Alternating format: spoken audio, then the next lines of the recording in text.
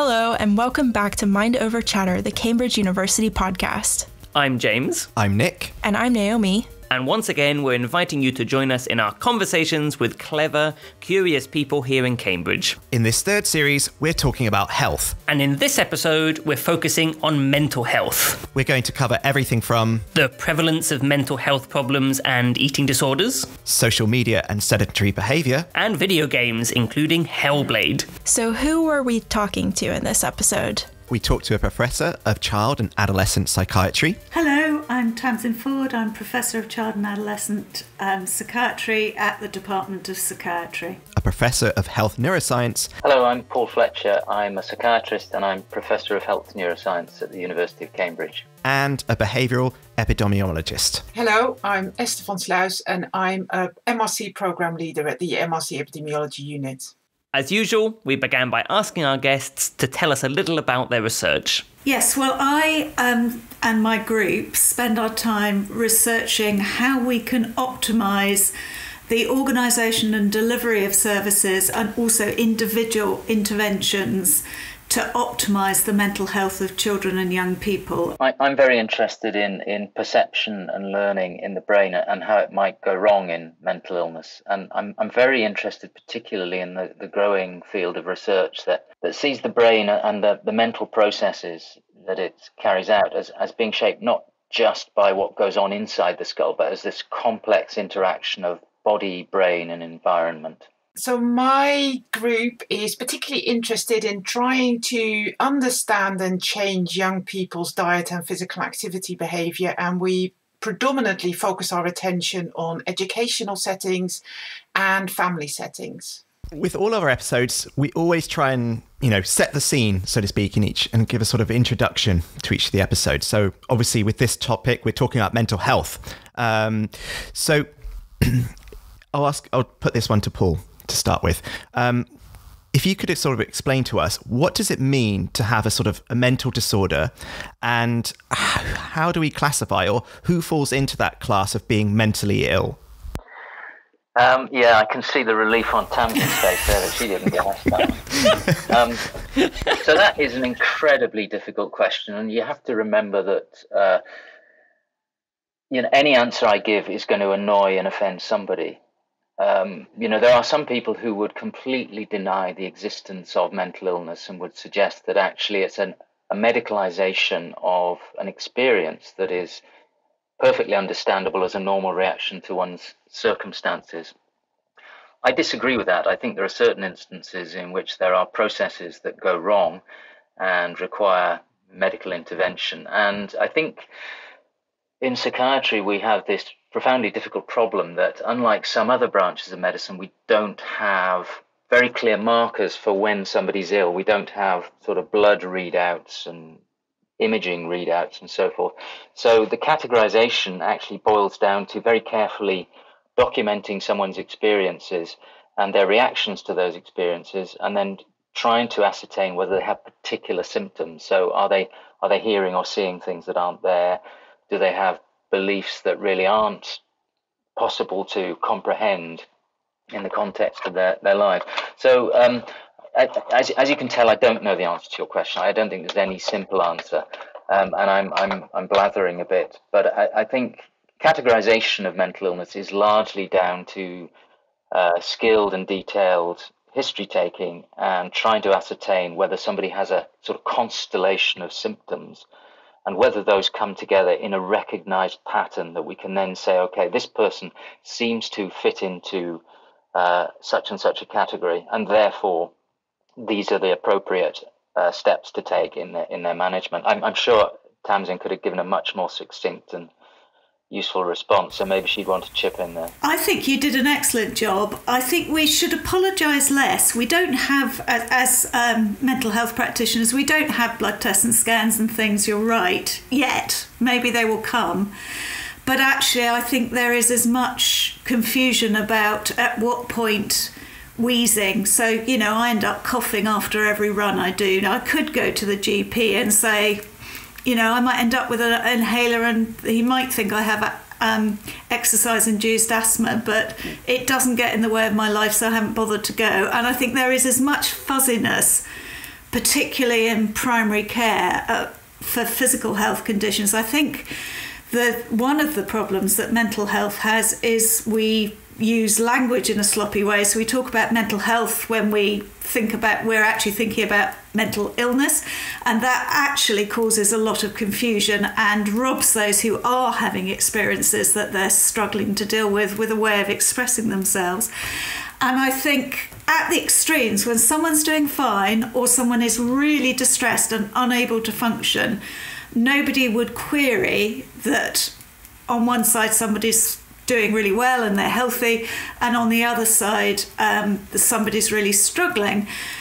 But there is a fuzzy dividing line, and I think that comes with the biological makeup of the person. Some of us temperamentally are much more reactive to things than others. It comes with the psychological wherewithal of, what's happened to that individual in the past, and also their social supports. And that's what makes the difference of being able to cope with the curveballs that life throws at you or not. Tamsin, you mentioned here the possible distinction between mental illness, mental ill health, and I know we might also talk about mental disorders. Can you either piece those apart a little bit, or just maybe give us a sense from each of your perspectives which of those we're talking about often? I think for me, mental health is a spectrum from absolutely thriving and being, really happy and everything's going well, which I hope we all experience some of the time, but let's face it, it's not real life. There's usually, some challenge somewhere for most of us, and we're all going to experience disappointments and bereavements and, stressful situations. And then at the other extreme, I think when something is getting in the way of your ability to cope with your activities of daily living. So, anxiety is a normal reaction, feeling sad is a normal reaction, psychotic illness isn't. It's very unusual experiences. But if you have things that are stopping you working, mucking up your relationships, interfering with your ability to eat, sleep, then I think you are shading into disorder. But that it's not a kind of sharp division. But I think you would find the same if you really examined it for many other conditions. We talk about,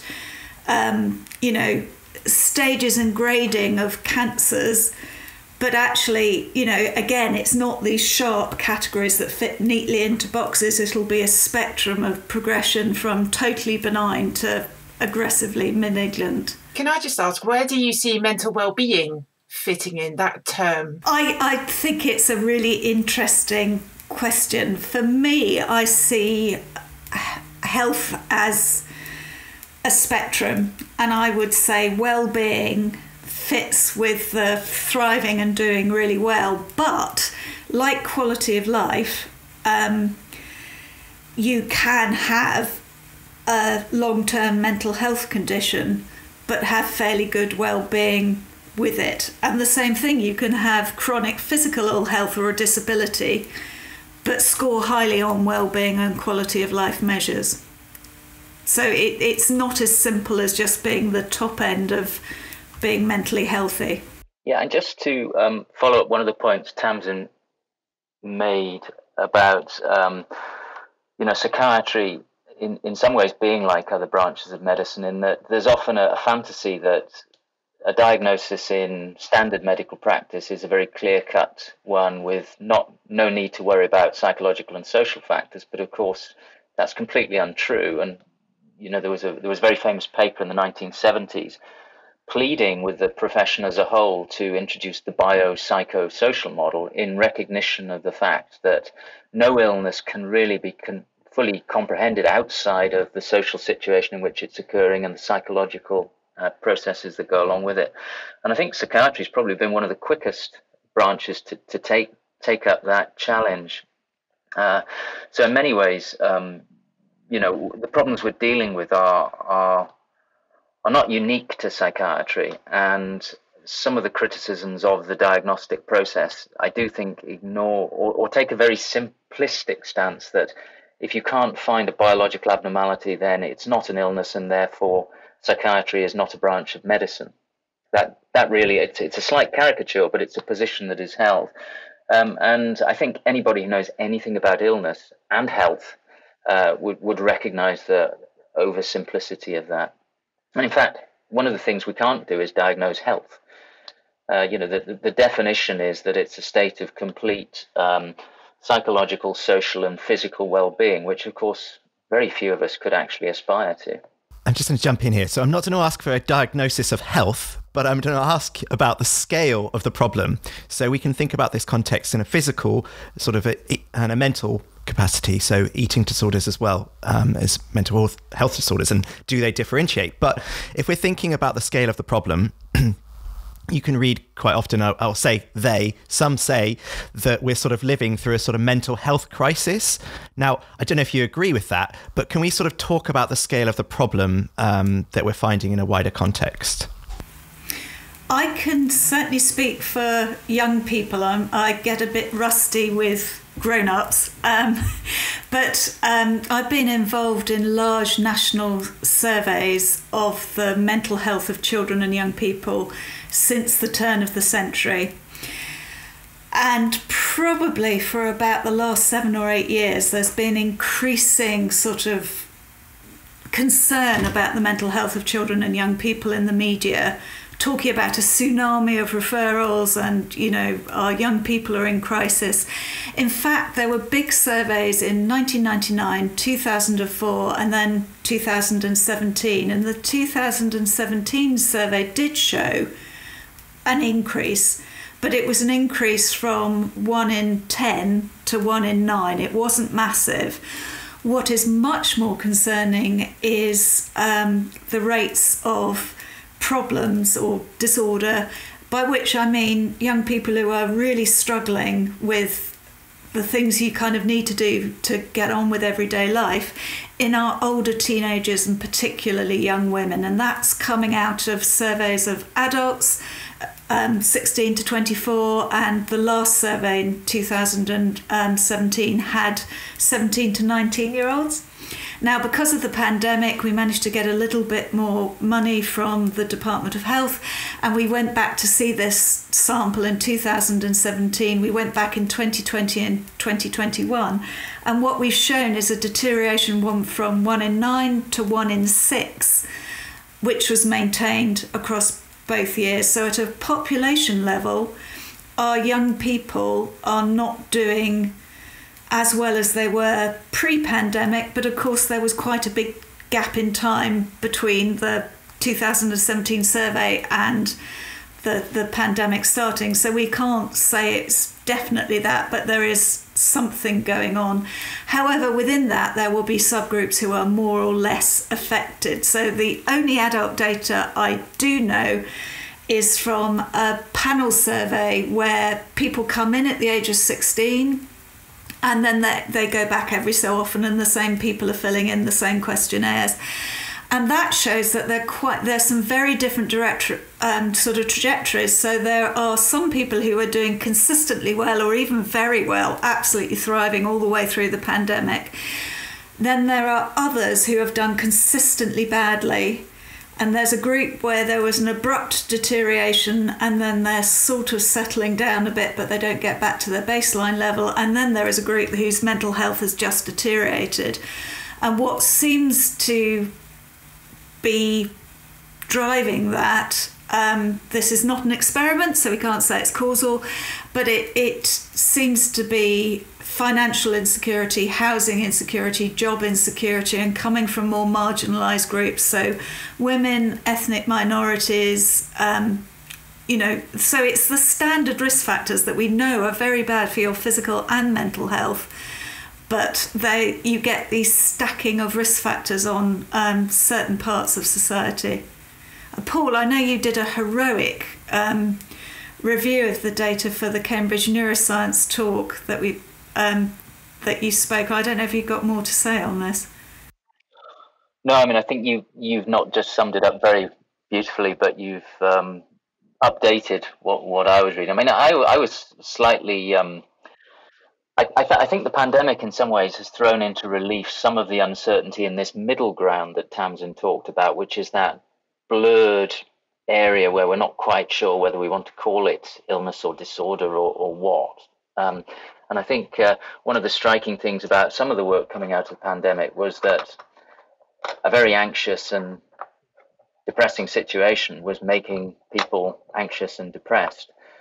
And I think that there can be a tendency to, I know people were criticizing some of the research for medicalizing a very normal reaction.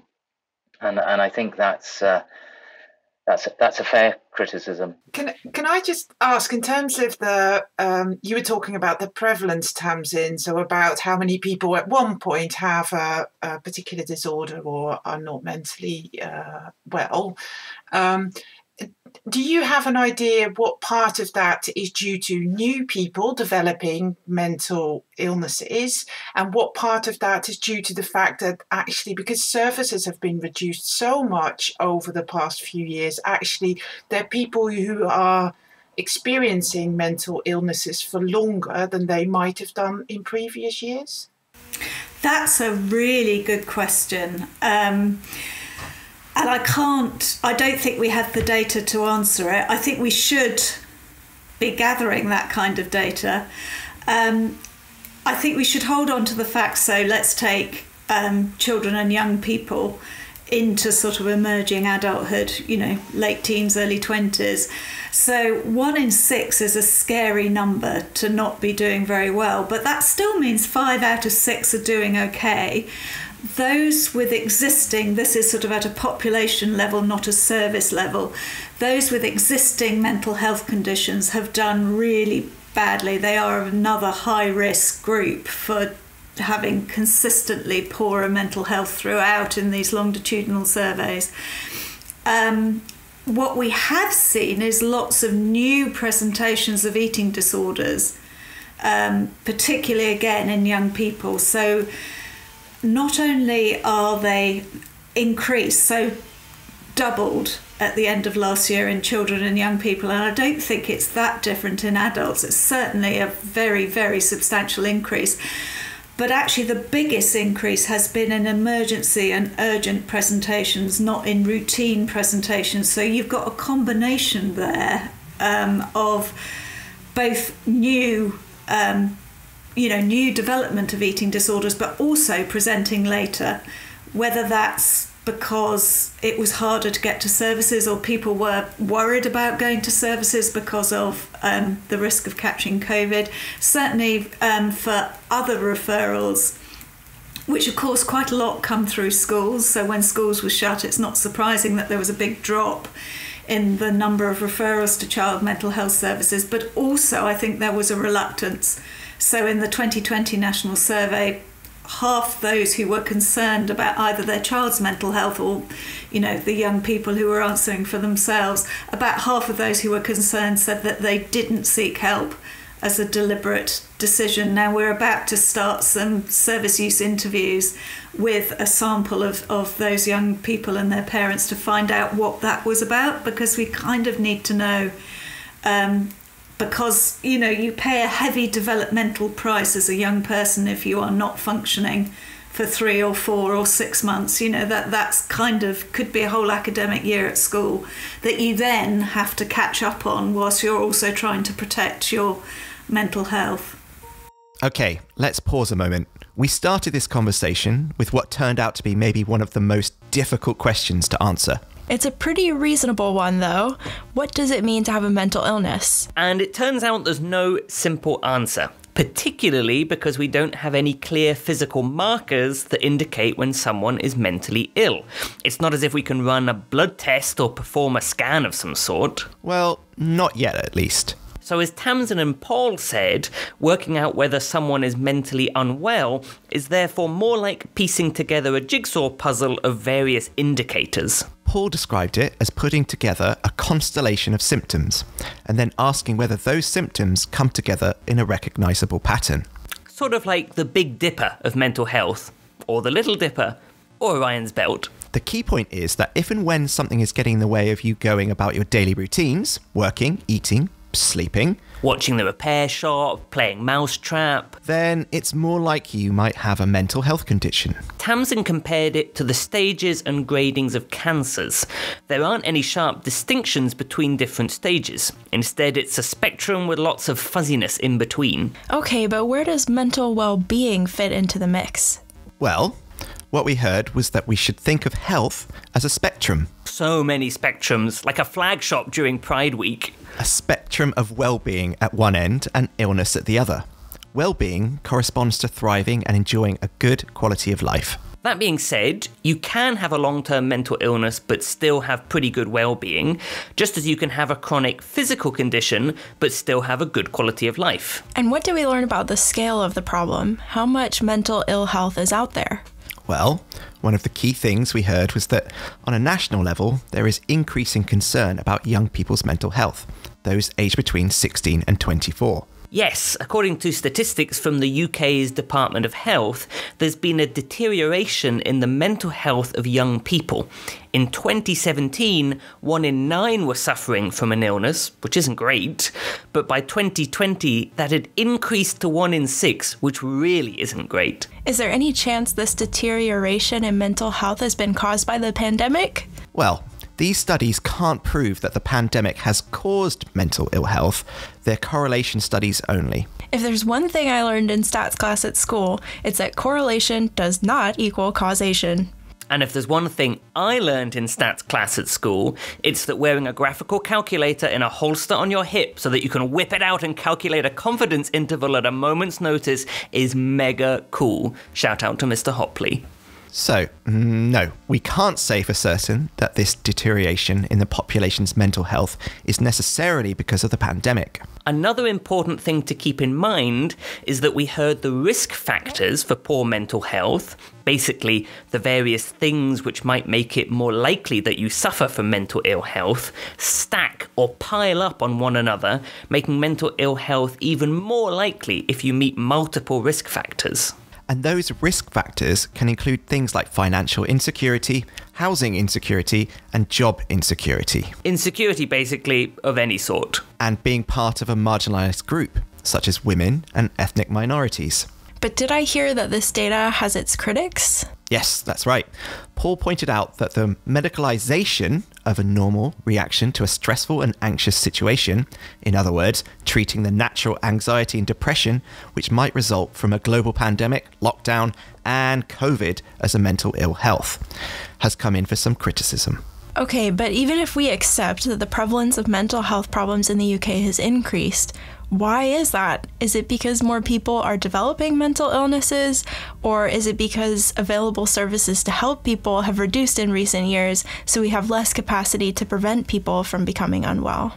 Or it could be that people are now experiencing mental ill health for longer than they would have because they're not getting treated, so that the numbers suffering mental ill health at any time are slowly getting bigger. Well, this is the million-dollar question, isn't it? But unfortunately, we can't ask the audience or phone a friend. We can't even look deep into Chris Tarrant's eyes for the hint of a clue. No, basically, we don't have the data to answer the question. But we should get that data. Agreed. Although when we say we, I'm hoping that doesn't include me personally. I wouldn't know where to start. So even if 1 in 6 are suffering mental ill health, which is pretty awful, I guess that means at least 5 in 6 aren't? That's true. I guess the glass of mental well-being is at least 5/6 full. Yeah, I'm an optimist like that. But unfortunately, there's more to worry about hiding behind those numbers. For example, we also heard that there's been a big increase in eating disorders. Yeah, the prevalence of eating disorders has doubled between 2017 and 2020. And on top of that, we're also seeing a big increase in emergency presentations of mental illness, which means that people are only seeking help at a much later stage of their illness. This could be due to COVID. Maybe they don't want to risk heading into a hospital and possibly catching something.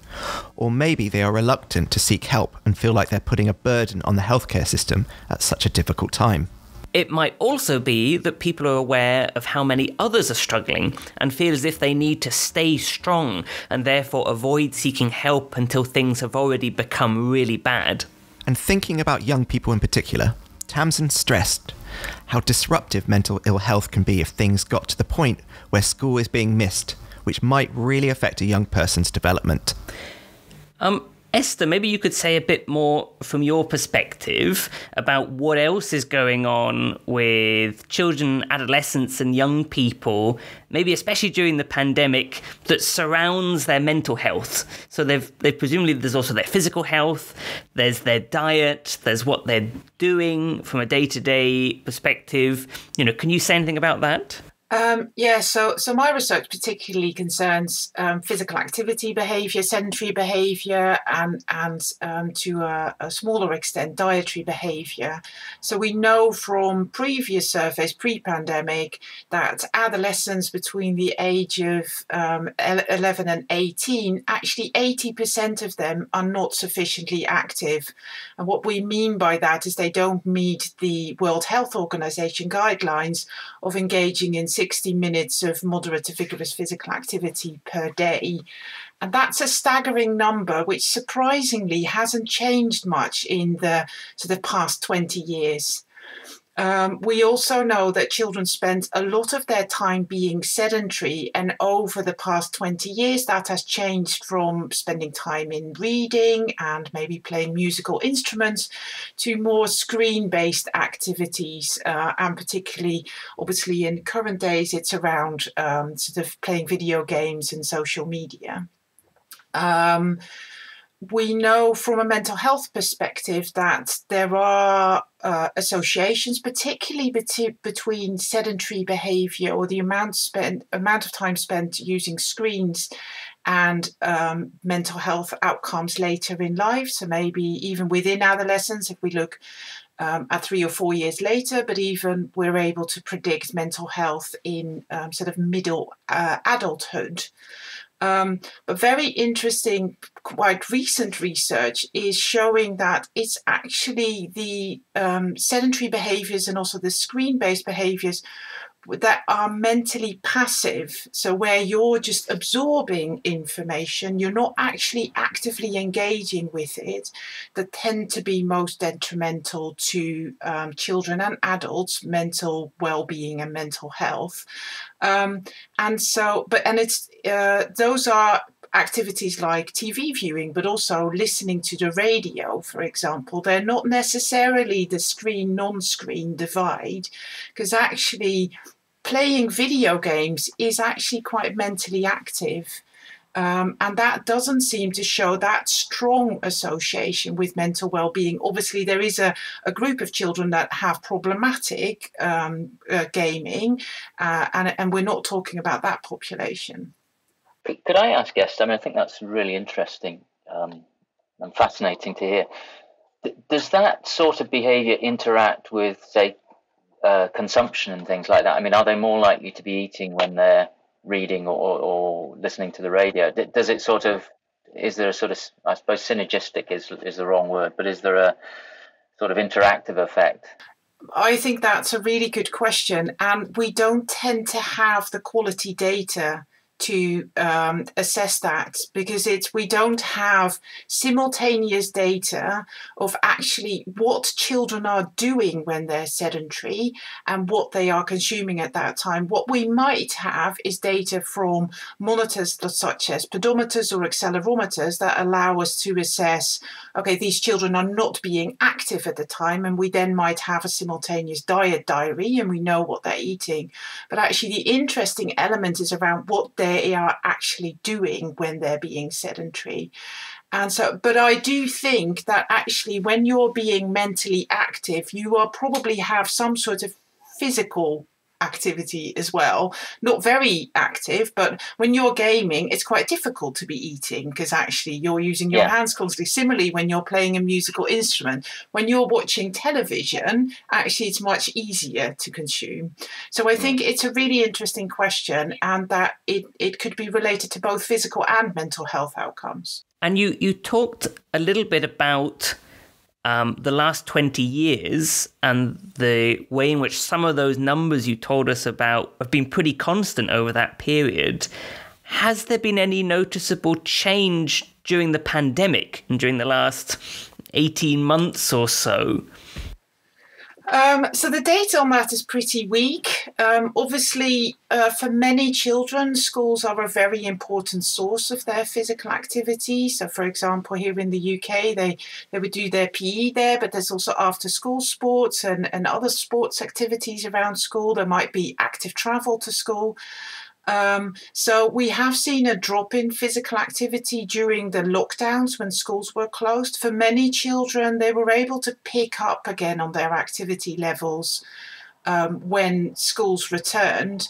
But it's very important to recognise that actually schools didn't return to normal, and particularly in terms of the activities they were offering. So PE was very restricted. Many schools were not offering after-school activities. And I think that has left many children in, so the children have gained more weight over that period. We do have quite good evidence on that. They will have lost some of their physical fitness. And we know that these are key barriers for children to become more active again. So actually, I think some of the longer term data will demonstrate a steeper decline in physical activity levels than they have been doing for the sort of up until the pandemic. And can I ask Esther, this idea that there's been a reduction in meeting the sort of target of 60 minutes of vigorous exercise a day, has there been any other factors that might have driven that, such as has there been a reduction in the provision that schools make for physical activity or after school clubs or things like that? Do you mean in general or during the pandemic? I'm just wondering in general, because there's a sort of, it may be completely wrong, but there's a fantasy that schools don't go in for the same levels of sports coaching and teaching that they used to. And I don't know whether that's true or not, but I'd be curious to know. Physical activity, I talk about physical activity in its general sense. So it's not exercise or sport or PE, it's any sort of activity. So it includes play in the playground, going for a walk with your family, walking the dog, those active travel, those sorts of things. Actually, there's some evidence that the provision of schools actually hasn't changed that much over the sort of past few decades. There is definitely a sense that due to a refocus of, particularly from the government perspective, on certain core subjects, and for example, Ofsted rankings linked to that and things like that, that it has dropped a bit in terms of its standing. So we all know the examples of when it comes towards this time, for example, children start practicing their Christmas plays, and the first thing that gets dropped for that is the PE lesson. So it does have a lower standing than many other subjects. But when we look at the data, so we know, for example, that physical activity declines very steeply from childhood into adolescence and then into adulthood. When we look at that data more specifically and look at when physical activity changes in terms of the times of the week, we see that most of that change happens outside of school. So it's before school, it's after school, and it's at the weekends. So actually it looks like schools are able to continue to provide a good provision for children, but it's actually those out of school periods that is where the drop is most steeply and where we should maybe focus more of our attention. Any ideas where that originates from? Yes, well, I think it's just partly down to the increase in sort of homework and things that children have to do. It's partly due to the attraction of like screens and computer games, but it's also partly due to, over time, social norms have changed about what is acceptable for children to do. So this idea, this bubble wrap that we tend to talk about, that we cover our children with, that it's dangerous to go outside and play with your friends without actually parental supervision, go to the playground by yourselves. We're making playgrounds actually less attractive by children by making them safer. All of these aspects come into play when we think about physical activity outside of the school environment. And very quickly, if I could just ask a final follow-up question to Tamsin. We've been talking about physical activity, to what extent is that a sort of intervention which you'd recognise to improve mental health and well-being? Well, I think, again, that is a very good point. I mean, you know, if you are someone who is naturally sporty, actually, you know, the friends of mine I know who are runners, if they are injured and can't run, they're like a bear with a sore toe. You know, they're just, the frustration is palpable. And for them, you know, and for me, doing yoga is something that I use that I know boosts my mental well-being, and I really miss it when it's not there. However, it has to be something you enjoy. You can't take somebody who is really not very sporty and force them. You know, I'm sure if people look, there would be a type of activity, being it dancing or going for a walk. You know, it doesn't have to be elite sport. There is an evidence-based treatment for depression called behavioural activation. Now, it's not only about doing exercise or doing physical activity, but it is about scheduling and structuring your day and making sure that you do something. And of course, if you are doing some kind of activity or class, there is a structure around that. There's a time you go, you interact with people, you do the activity, you get a sense of mastery, and all of that plays in. And in fact, there's a trial being led by a colleague of mine from Manchester of the same kind of intervention in adolescents who, the peak onset of depression as a mental health condition, you know, the kind of, you know, getting in the way of studying, your friendships, your family relationships, etc. And of course, it's quite hard. One of the things that goes when you're depressed is your motivation to do anything, and then you get stuck in a vicious cycle where you feel ghastly, you don't want to do anything, you have too much time for things to go spinning around your head, and therefore you're even less inclined to do something. So I think, you know, exercise or activity is one of those areas where body and mind are particularly closely related. I think just to add to that is that, so as I said before, physical activity is a whole range of activities, and it's not just sport or organised activities. And there are co-benefits of lots of physical activity happens outside, and we know that being outside and being in green and blue space, so being in like forests and being near the sea and the ocean, actually is really beneficial for people's mental health anyway. And physical activity usually comes with a social component. And we don't understand enough about much of physical activity research is interested in the physical changes that happen in your body when you are physically active. But many of these co-benefits, I think, are critically important for mental well-being. I totally agree. And, you know, we are social animals. So I think one of the things that has been hard, and perhaps particularly hard for those in their teens, which is a time when your peer relationships take on particular importance, and it's, you know, about your identity formation as you kind of work out who you are in your peer group, that perhaps is a particularly hard time to suddenly have your social life cut off, and where actually social media, the active kind of keeping in touch and being able to carry on with some communication with your friends may have been an important mitigation. This is probably the perfect segue here, Paul. We've just been talking about physical activity, screen time, and mental stimulation. It would be great to hear about your work with Ninja Theory on the game Hellblade, which was a huge success, selling over 1 million copies. It would be great to hear a little bit about how mental health was such a crucial part of the game. Well, I mean, just raise a hand if I go on too much about this, because I'm very enthusiastic about it. And I'm very glad that we've heard from Esther beforehand, because I think it's important that we don't get too enthusiastic about video games, because of course they're just one aspect of how we spend our leisure time, and there are people who have problem gaming who are unhealthy as a consequence, both physically and mentally, and I think that's important to have that in the conversation. So Hellblade was a game. I mean, it didn't stand first and foremost as a representation of mental illness, but it was a game in which the lead character, who's an 8th century Pictish warrior, suffered from psychotic experiences, by which we mean her reality was different from those around her. So she saw things and heard things that weren't actually there. And so I was contacted by a video game studio when they were starting to make this. And my initial thoughts were both enthusiastic, but also slightly dubious.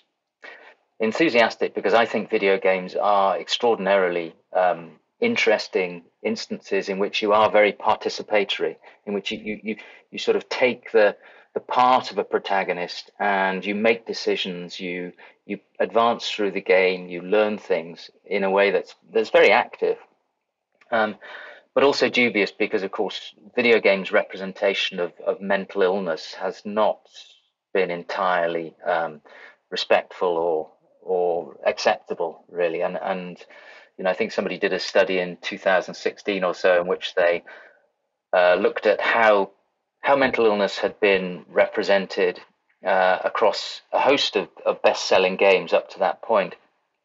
And the key words that came out were things like psychotic and murderer and psychopathic and crazy. It was just a sort of trope to motivate the villains in the games, really. But I went along to the studio and I met them, and it was very clear that they were doing it in a very honest and respectful way, and they immediately wanted to get people with actual experience of mental illness in the discussion. So we had lots and lots of discussions about how it could be represented in a game, what might be the sorts of things that would work as a way of helping the user to understand what it might be like to go through this quest while at the same time suffering from horrible auditory hallucinations and not being quite sure what's real and what's not, and being overcome with the darkness. So it was first and foremost a game, but it happened to represent mental illness. And I think what came out of that for me was a number of really important lessons about what happens when you take your field and you put it into a completely different domain, a much more sort of unusual domain for me.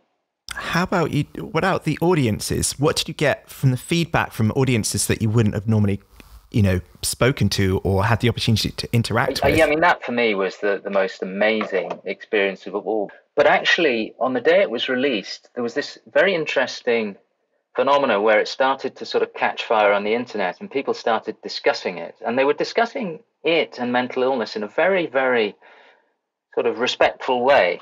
It was very much saying, oh, could this be what it's like? I knew somebody who heard voices. Would it have been like this for them? It was a real sort of empathic thing. And also, if I write a paper on hallucinations, if I'm lucky, maybe 20 people will read it, including my mother. But this game sold 1.5 million, upwards of 1.5 million copies. So we know that it's reaching a huge audience. And then we were getting lots and lots of testimonials from people who'd played it and who were deeply touched by what it meant to them. And some people were saying, well, I've heard voices and I can now show this game to my friends and say, look, this is what it feels like. And so for me, in terms of impact, it just felt so gratifying and touching just to see what people were making of it. I think for psychosis, that's particularly important because it's a much less usual experience. I mean, there are a number of people, if you ask people just in a population, there are a number of people who do hear voices who aren't bothered by it at all, and if it's not getting in the way of what you need to do in life, then I don't think we should be calling it a problem.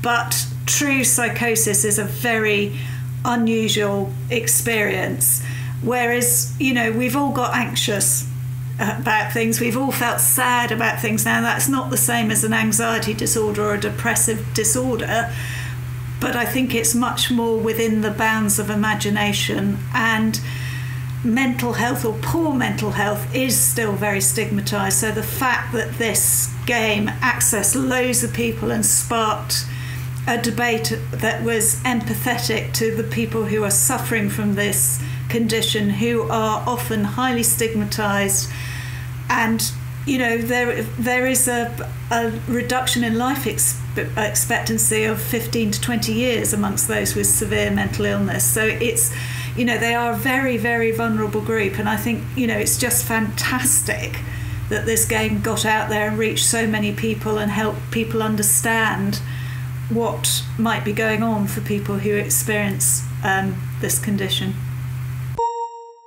Okay, let's pause again for a second. We need to catch up with the various layers being added to this conversation. Like one of those layer-by-layer pancake cakes they made on Bake Off. A conversational Schichttorte, if there ever was one. Yes, please. We've not only got mental health, but now also physical activity and sedentary behavior and how all of this interacts. Sedentary behaviour being lots of sitting. Look up sedentary in the dictionary and there's a picture of me sitting. We know, for example, that even in pre-pandemic times, 80% of adolescents aged between 11 and 18 were not sufficiently active. Which means they weren't getting at least 60 minutes of vigorous activity per day. Not only is this a big number, 80%, but it hasn't changed much in the last 20 years. Instead, children apparently spend quite a lot of their time being sedentary. Very much hoping this isn't because of the terrible example I'm setting. Is it because they're spending more time looking at screens than 20 years ago? Well, children's screen-based activity has definitely increased over that time, but the fact that the activity levels have stayed pretty constant over the same period means that screens can't have led to any decrease in activity levels. Instead, they've probably just displaced other forms of already sedentary activities, such as reading books and playing musical instruments.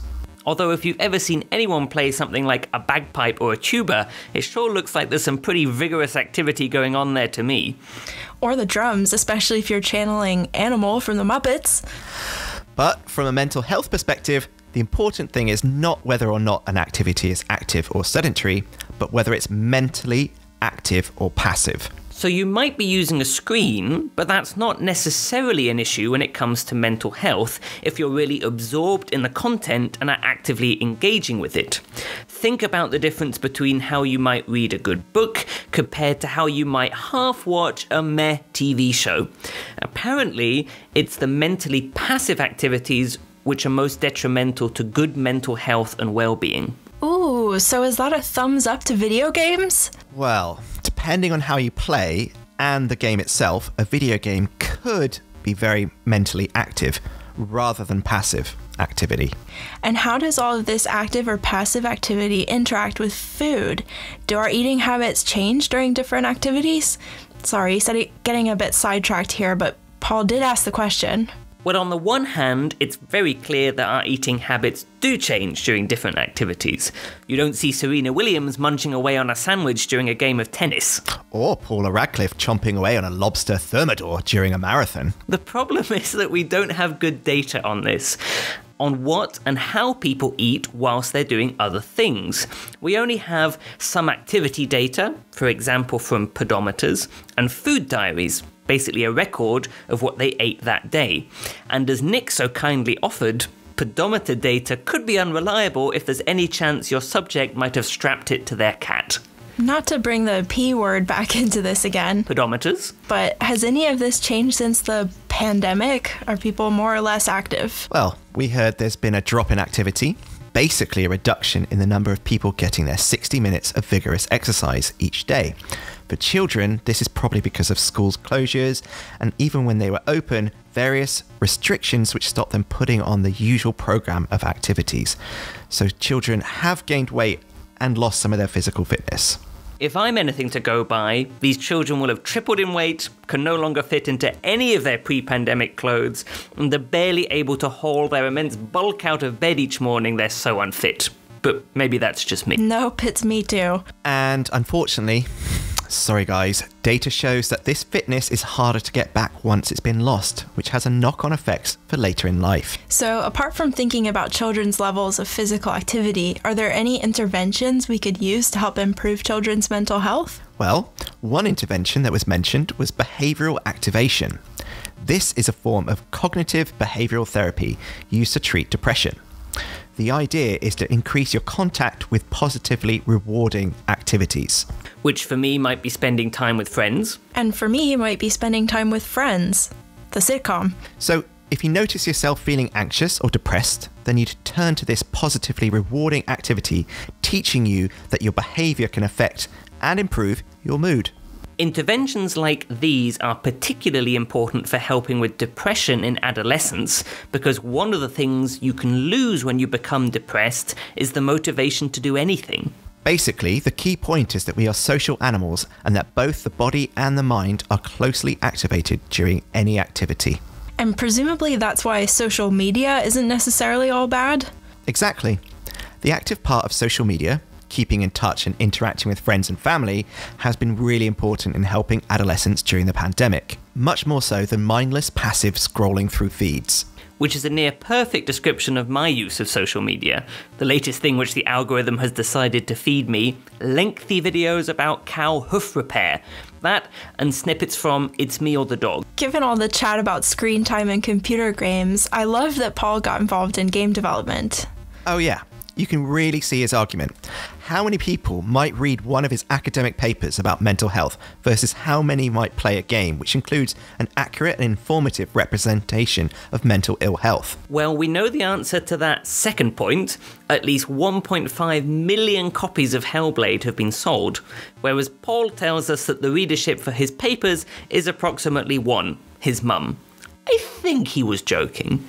Paul argued that the benefits of working with game developers is that the ultimate product can share an accurate depiction with a large audience of what it might be like to live with a particular mental illness. A depiction with which players could, for example, share with their friends to help them better understand what they might be going through. Which is particularly good news, given that mental health hasn't always been represented sensitively by video game developers in the past. Yeah, that was a shame to hear. And as our guest reminded us, the stakes are high. Sadly, people who suffer from severe mental illness live on average 15 to 20 years less than they otherwise would. So anything we can do to remove the stigma associated with suffering from and seeking treatment for mental ill health can make a real difference. Both for Tamsin and Esther, I'm curious whether or not you know of how young people talk to one another about their own health and one another's health. So is there any data or evidence about the ways that adolescents and young people use, or any of the media they use to talk to one another about their mental or physical health? That's a really good question. I don't know of much research in relation to that. Many years ago, Graham Thornycroft, who is now an emeritus professor from King's College London, he, with Vanessa Pinfold, who heads up the McPin Engagement and Involvement organisation, they were doing some work in schools, and they got the youngsters they were working with, just as a warm-up exercise, to use all the terms that they knew of for mental health. There were none that were offered that were positive. They were all pejorative, and they were all the kind of terms that Paul was listing earlier.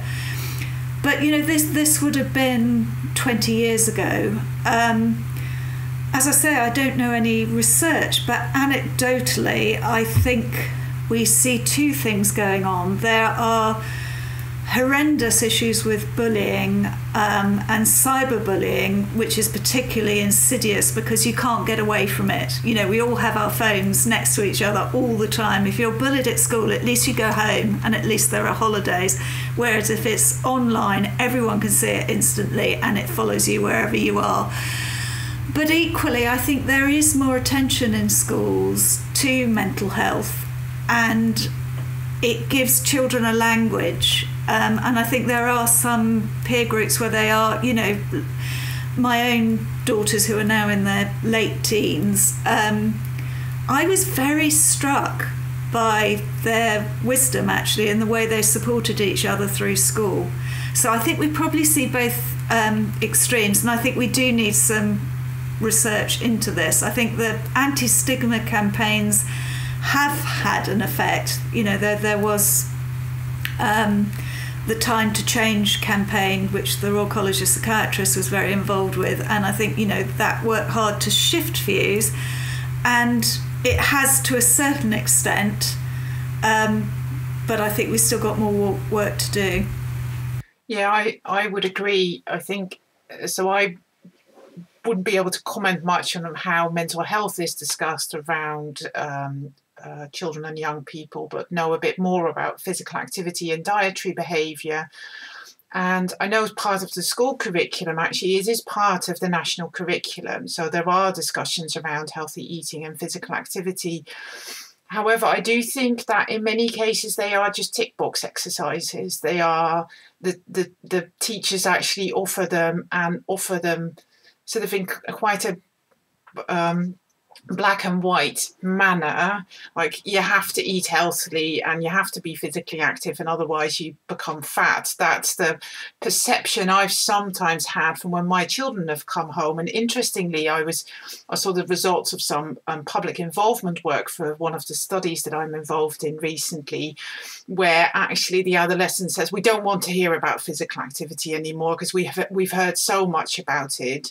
And so I think there is a bit of a risk that by putting so much emphasis on those discussions, we're actually alienating them from what is actually important.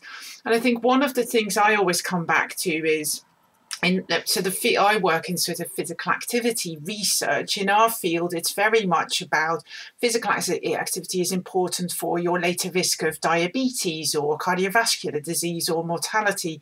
When you're 14, that's not really what you're concerned about. And so as public health professionals, we might develop these amazing interventions and then try and target the adolescents with talk about their risk of diabetes in 40 years' time. But actually, we need to make sure that and that's, I think, what some of the national curriculum materials relate to as well. They talk about, maybe they talk about obesity, but actually most children don't see that much as a problem, and their parents might not see that as a problem. But then they refer to diabetes and cardiovascular disease. Actually, we need to be a lot better at targeting these interventions at the things that matter to the adolescents themselves. And I think mental health is really important. Doing well at school, having friends, being happy with your social life, those sorts of things are what matters to children and adolescents. Or can I just ask, maybe to finish off this little bit, has your experience with video games and with Hellblade inspired you in any way to think about other slightly unconventional ways of reaching out to children or adolescents or young people about the experiences of mental ill health? It has, yeah. I mean, firstly, I think it's been intoxicating for me to be involved in a medium that so many people are interested in and care about. So, it's just totally unusual for sort of slightly dusty old academic to be doing something that even their own children are quite interested in, And I think that's really important. I think, you have to go out and meet people on a ground that's of mutual interest. So I've actually consolidated my relationship with the video game company, and we are working on a number of projects under an overall umbrella, which is going beyond representing mental experience and actually trying to see whether video game design and VR technology can actually help people to change their experiences by reframing it, altering the ways in which they perhaps experience their own bodily signals. There are all sorts of things you can do that bring, I suppose, to change tack slightly, what video game designers are absolutely brilliant at doing is creating a world that somebody becomes immersed and invested in. And actually, that has enormously powerful possibilities for good.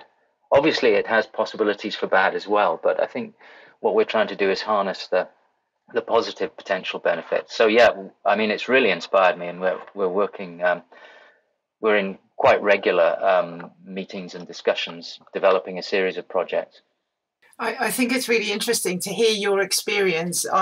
In my field of research, we tend to sort of go the researcher route of developing an intervention and then trying to deliver it and evaluate it.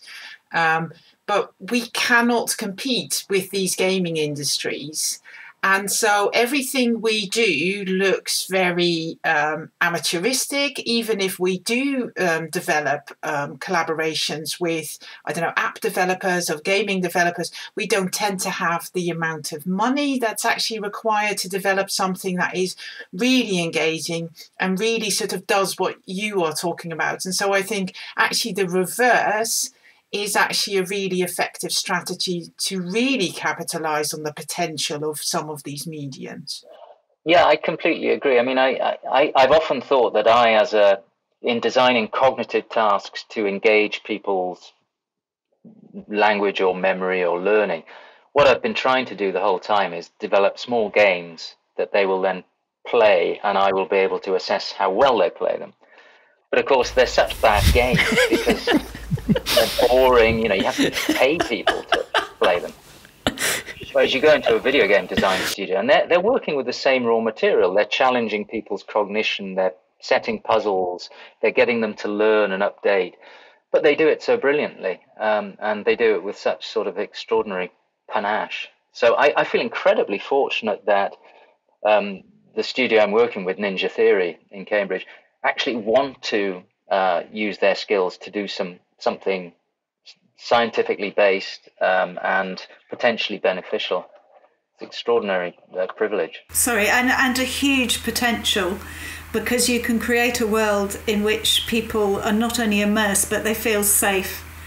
So, you can start to help people deal with anxieties, for example, if there are particular situations. Say, for example, you have a teenager who's withdrawing because they find going into school or going to a social event so challenging. You could potentially break that down into a number of steps in a game, and very gradually expose them to what they fear and give them a sense of mastery in a way that is perhaps easier and more fun than actually making them work through a hierarchy like that in reality. And also, I mean, getting back to points that Esther's made, the new VR technology is offering some very interesting ways of actually being physically active. There are certain games that you can get with the Oculus Quest that, they'll raise your pulse 80 or 20 or 30 beats a minute. And you're physically mostly with arms, but I'm sure there are other opportunities for the future where people will engage in an enjoyable physical activity that's actually a game rather than a sort of chore. I think that's a really interesting area in physical activity promotion. We have tried to look into that, but we also discovered quite quickly that things like a Wii Fit, for example, actually people figure out very quickly how to do that, expending the least amount of energy possible. Yeah, I think that's a great point, because naturally our brains are so well geared to doing things with the least possible effort. Yes. That you are always fighting against that natural tendency. And children and adolescents are the best of that. We might be able to tell us, no, I need to keep going because it's good for my physical activity and my health. But children and adolescents will figure it out within a couple of days. Yeah.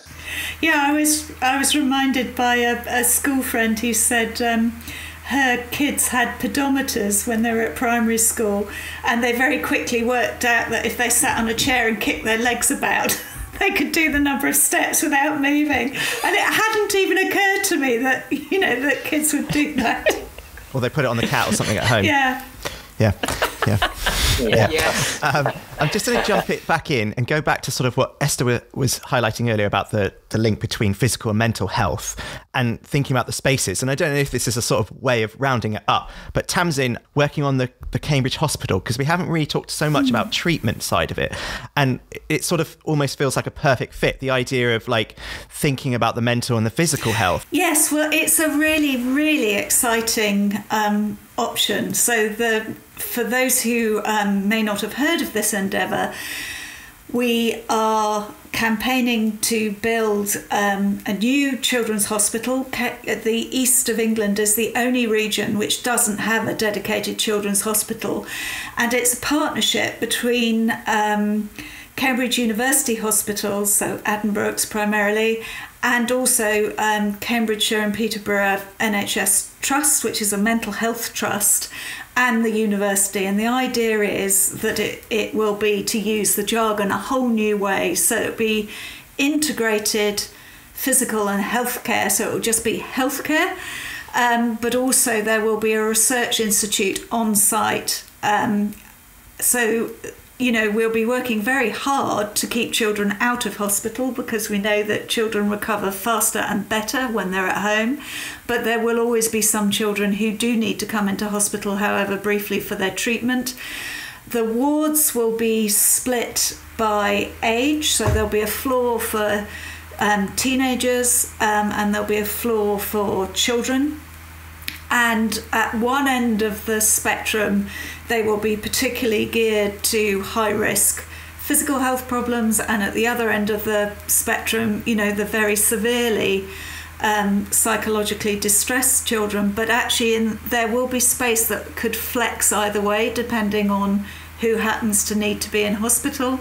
The idea is that there'll be joint training, upskilling of staff who come from a mental health or physical health background. The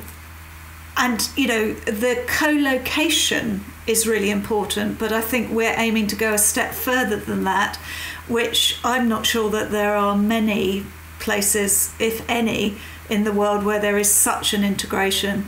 And the idea is that it will be seamless, both mental and physical health within the hospital and community, and also research feeding into service evaluation and quality improvement. Brilliant. I just to concur with what Tamsin suggests. I think this is so inspiring, to be working hard at putting everything into the same space, and it's acknowledging the importance of physical effects on mental health and mental effects on physical health as well. So, for example, the situation we're in at the moment, we have superb services for young people with eating disorders. Not every area has its own inpatient unit. We have a really good inpatient unit, and we can take young people from quite a distance if they need to come, because there's not a local bed.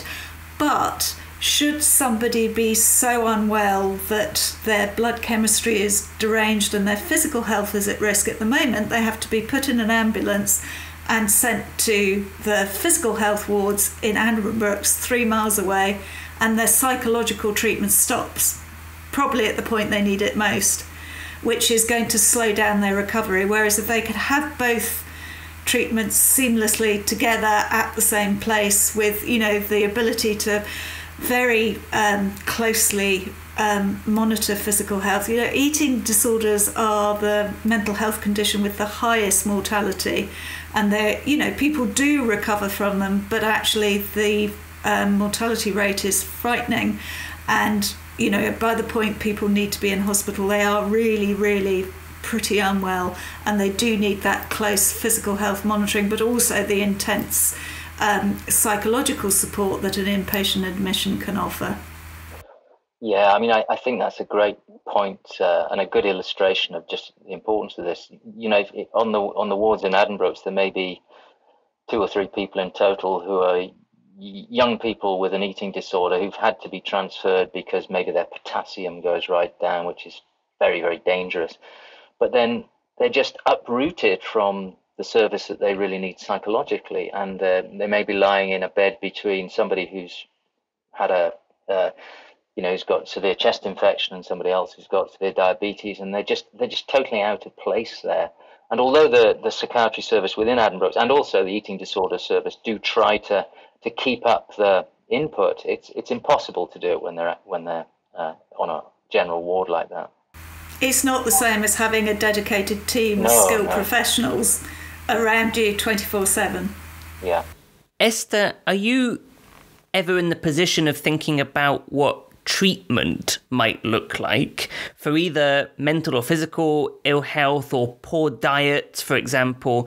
Or are you most concerned about preventative measures which avoid getting young people to the point where they need to access something like, this shared mental and physical whole health space that Tamsin's talking about? Yeah, so my research is very much rooted in public health. And so I am mostly concerned, well, actually only concerned with, that may not be the correct phrase, but I think about prevention of physical and mental ill health. So that might be, I don't know, diabetes or obesity or mental health disorders. So actually, I do not engage actively with research that is about treatment. So even when I think about things like childhood obesity, all of my work is around preventing childhood obesity and doesn't necessarily focus on when children are obese, what do we do to help them on the correct trajectory again to grow into a normal weight? And do you feel that some of these issues you're talking about, so physical activity, for example, the diet that children and young people might be enjoying, in inverted commas, is this sufficiently high up the public health agenda from your perspective? So yes and no. There's a lot of attention for childhood obesity. Now, in terms of childhood obesity, that if you look at the childhood obesity plan from the government, that focuses predominantly on eating behaviours, and it's predominantly on primary school children. And so there's this whole group of secondary age children or adolescents that is not completely ignored, but largely ignored. I think they are very much perceived as almost like a lost, not a lost generation, but a lost period, because actually you can't do much with them. They do what they want anyway. And then in terms of physical activity, I think that is largely ignored, partly because actually we don't have very strong evidence for its relationship with childhood obesity. But I also think because it's quite difficult to change, and the strategies the government wants to take are not the ones that work best for physical activity. But I think it's usually important to focus on physical activity because it has such a wide range of benefits. And it may not be directly the most important thing for childhood obesity, but it definitely contributes to it. But it has many other benefits, including social and mental well-being benefits and benefits beyond obesity that are or physical health. So, for example, we know in children some of the blood markers for example, precursors of type 2 diabetes, actually they are affected by children's physical activity levels. So, no, I don't think it's high enough on the agenda, and we're working very hard to provide the evidence that will actually increase the importance of it. One caveat I need to put with that, and we don't know what impact this has had, but one of the things that really struck me throughout the pandemic, one of the only reasons you were allowed to go out was to be physically active. So this has really put physical activity at this. So this was like, it was up there with going to work. If you couldn't work from home, actually getting shopping, that physical activity was sort of elevated in status. How that has impacted the population view of physical activity and how important it is, we don't know. We're starting some research around that, but so I think it will change over the next few years. Because you could almost sort of say that it might have had more of an impact than, say, like a national or sporting event or something like that in terms of engaging the public in physical activity. Yes, and also lots of people actually took that opportunity and went out as a family and went out on family walks. And actually, there's lots of anecdotal evidence that people have really enjoyed that. Now, we don't know how that anecdotal evidence will actually translate into population physical activity levels and whether that will maintain. But I think it was really interesting to observe that happening. Do you think, so in the context of the conversation we've just had, do you think people perceive that hour of physical activity as being beneficial only to their physical health? Or did they see that as something which was also helping them cope with the mental strains and difficulties of lockdown? So I think both. I think that's a very good question. I think people obviously responded differently to the situation of the lockdown, but I think many people did see the opportunity to go outside, be outside, get some fresh air, see some greenery, actually was helping them cope with the situation of the lockdown. And so although there will have been a group of people that will have particularly used it to improve or maintain their physical health, I think for a lot of people who may not have been as active before, actually it was a way of coping with the mundaneness of lockdown. I wonder to what extent as well it illustrates the old adage that if you want to increase the extent to which people value something, you just limit their access to it a bit. And the idea, it's sort of like exercise time in a prison, I imagine, where you just think, this is my time, finally I can do this. Okay, so I guess we've reached the end of the conversation. I noticed the guests had more to say about the stigma surrounding mental ill health. Absolutely. In particular, we heard that we really need more research into bullying and cyberbullying. Again, I hope they're not expecting me to do it. Anecdotally, we know that cyberbullying is especially insidious, as there's no escape. It's instantaneous and there on your phone, which you probably have with you 24/7. And as well as hearing about the need for campaigns which try to reduce stigma around mental ill health, we also heard about the need for a more nuanced understanding of the risks. We also heard that although we know there is a link between people's physical activity earlier in life and, for example, the risks that they might suffer from diabetes later in life, highlighting this to adolescents isn't a great way to get them to change their behaviour. Yeah, it turns out that adolescents aren't really thinking much about whether or not they might suffer from diabetes 40 years in the future. Who'd have thought? When I was a teenager, I was worried about what might happen 40 years in the future, but less about diabetes and more about whether or not I'd turn into the teacher from the Browning version. And what's all this about a new Cambridge Children's Hospital? Oh yeah, that sounds both exciting and worthwhile, like a birthday party at COP26, or doing the vacuuming with a new Dyson, assuming you're over 30. The idea of the Cambridge Children's Hospital is that wards will be split by age, but not by mental and physical ill health. Instead, physical and mental health care will be integrated, with the effects of physical health on mental health and mental health on physical health being considered at the same time, in the same place. Tamsin described this as treating the whole child. Which makes me think of Cheerios? This new hospital configuration would help, for example, the treatment of eating disorders, as otherwise, in more traditional medical settings, the physical treatment might mean that the psychological treatment gets put on hold. Which is crucially important to avoid, as eating disorders are some of the mental health disorders with the highest mortality rates, and by the time that people are in hospital, they are often already really ill. Well, that concludes another episode of Mind Over Chatter. Stay tuned for our next episode on dementia. Before then, please spread the Mind Over Chatter word. Who do you know whose life is simply incomplete without our voices in their ears? And please fill out our survey to tell us what you think of the podcast. You can find the link to the survey in the episode description. We want it all, the good, the bad, and the ugly. Oh, and please make sure to leave us a review on whatever platform you use to listen to your podcasts.